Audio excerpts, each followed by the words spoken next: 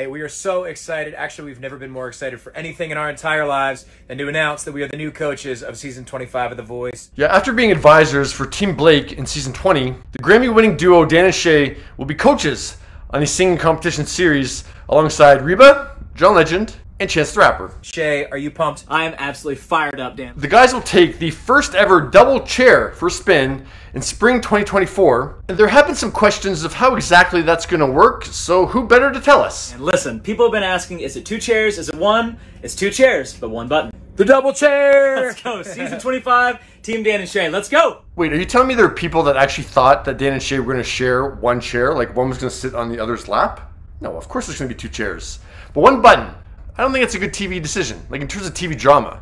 Because that means that one of them can make the decision for both of them. Now, if Dan hits the button and Shay didn't want him to, Shay isn't going to vocalize that in front of the artist. He's going to just, keep his mouth shut. That's not good for TV. But if they both had a button and the double chair only turned when they both hit their button, that's good TV. Because say Shay hits his button and then Dan wasn't hitting his button, Shay can be pleading with Dan to hit your button, hit your button.